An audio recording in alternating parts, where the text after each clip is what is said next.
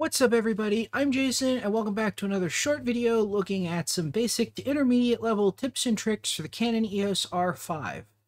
In this video I'm going to talk a little bit about dynamic range. Now when I started this series of videos I had intended to not get into the technical weeds of the camera.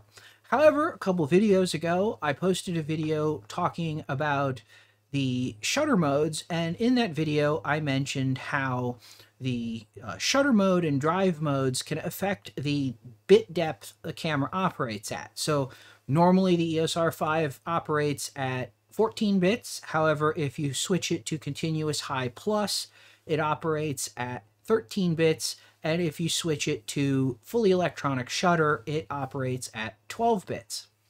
Now, without getting too far into the weeds, obviously, if you've been around cameras and you've been around the internet and you've been around the discussions involved in it, there is a direct relationship between the bit depth that the camera's ADC is capable of operating at and the dynamic range the camera is capable of recording. Additionally, if you've been around the internet for the last, photographic internet at least, for the last 5 to 7 years, or actually even more than that, you'll probably be aware of sort of how important most people place, or how much importance many people place on dynamic range. And if you've dug into a little bit, you may be aware of that it's not just one number at one value or one ISO, that dynamic range changes with the ISO the camera is operating at. So I'm not going to get into the weeds about this too much, but since I brought up bit depth in the previous video, I thought it would be worth at least talking briefly about where and when and how using these different shutter modes could affect the bit depth or the dynamic range of the images you're recording. So let's jump over to the computer. And we're on, this is the site I prefer to use for my dynamic range, or looking at dynamic range. This is photonstoPhotos.net.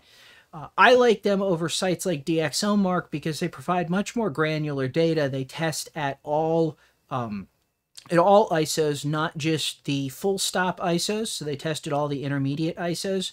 And if you've, at least for Canon cameras, they've had some very odd or interesting behavior at intermediate ISOs in the past, and that doesn't necessarily show up on a full stop only test. Additionally, I should point out that Photons2Photos here uses what they call photographic dynamic range.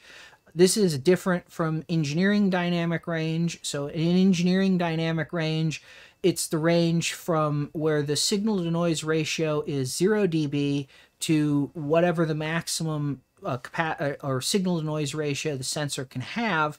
For photographic dynamic range, he caps it at a signal to noise ratio of 20 dB, which ensures that there's going to be some information in the shadows. So by and large, if you're comparing his numbers to, say, DxO's numbers, his numbers are going to be lower because the photographic dynamic range is raising that bottom cap, or it's compressing the dynamic range compared to what engineering dynamic range would be.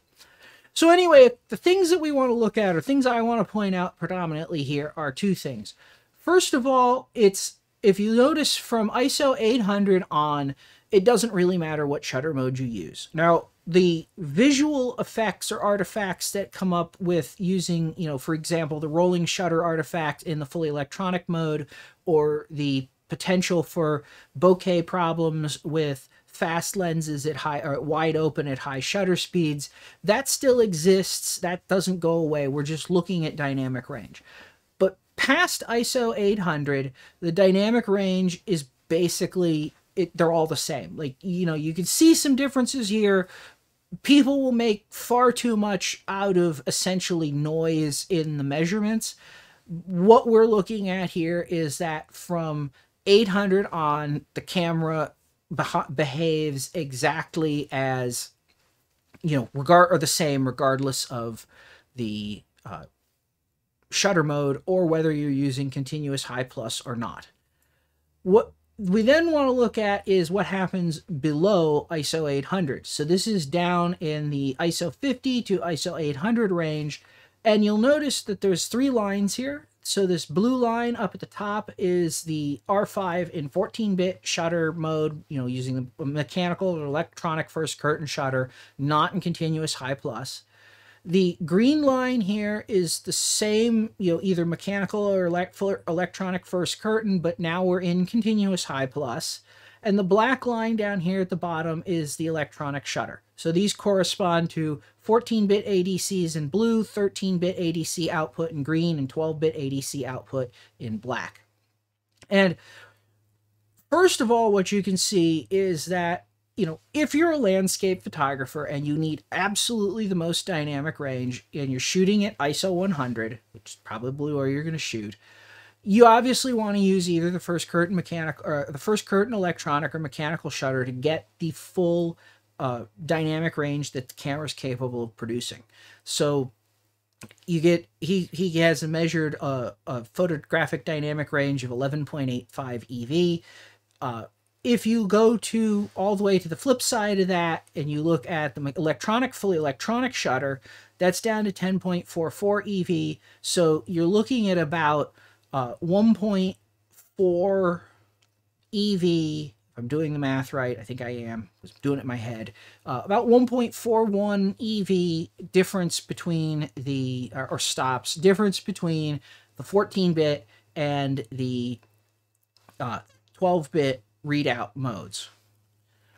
Now, the other thing you'll notice here is that it's not consistent across all of the different speeds. And in fact, once you get past ISO 200, that range collapses down to something that's much closer to half a stop. So it goes from 9.97 in electronic to 10.46 in mechanical. That's just under half a stop difference. And it stays about that range from 200 on. So that it's not like because you're shooting in, say, fully electronic mode, you're giving up 2 stops of dynamic range. The worst case is a little under a stop and a half at ISO 100. Beyond that, it's much less than that. And then, of course, past ISO 800, there is no functional difference between any of the shutter modes with respect to dynamic range. Something else that I want to point out while I'm looking here, although this isn't strictly relevant or specific to dynamic range and bit depths, is that because the camera uses effectively a dual gain amplification architecture, you see that there's this spike in dynamic range at ISO 400. It's actually slightly better to shoot at ISO 400 than ISO 200. So if you're absolutely trying to eke out the most possible dynamic range and you can't shoot at 100 for shutter speed reasons, 400 is your next best bet, at least if you're using the 14-bit option, so the mechanical or first curtain electronic shutter. Once you start getting to the high-speed mode, the difference is virtually irrelevant between 400 and 200, and in the electronic mode, it's ever so slightly worse to be at 400 than 200. But by and large, just something to be aware of if you're that, you know, if you, like I said, you're shooting a landscape or something and you need to maximize dynamic range and you can't shoot at ISO 100 for some reason. So with that said, I hope you found this tip, for lack of a better word, useful or informative. If you did, please consider smashing that like button. Also consider subscribing. As always, thanks for watching, and I'll see you next time.